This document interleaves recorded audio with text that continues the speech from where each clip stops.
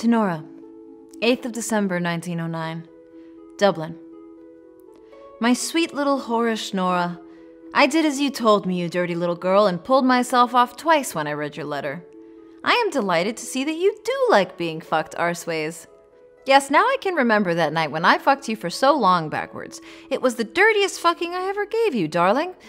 My prick was stuck in you for hours, fucking in and out under your upturned rump. I felt your fat, sweaty buttocks under my belly and saw your flushed face and mad eyes.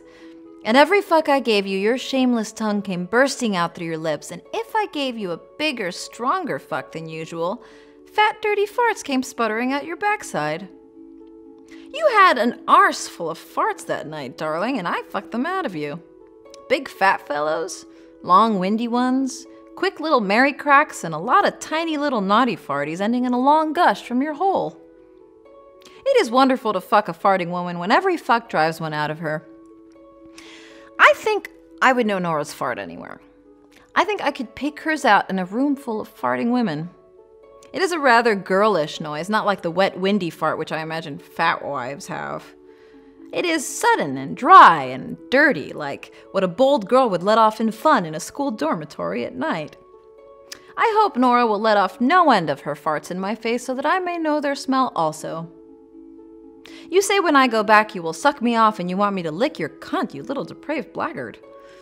I hope you will surprise me sometime when I am asleep dressed, steal over to me with a whore's glow in your slumberous eyes, gently undo button after button in the fly of my trousers, and gently take out your lover's fat Mickey, lap it up in your moist mouth, and suck away at it till it gets fatter and stiffer and comes off in your mouth. Sometimes I too shall surprise you asleep. Lift up your skirts and open your drawers gently, and then lie down by you and begin to lick lazily around your bush. You will begin to stir uneasily, and then I will lick the lips of my darling's cunt.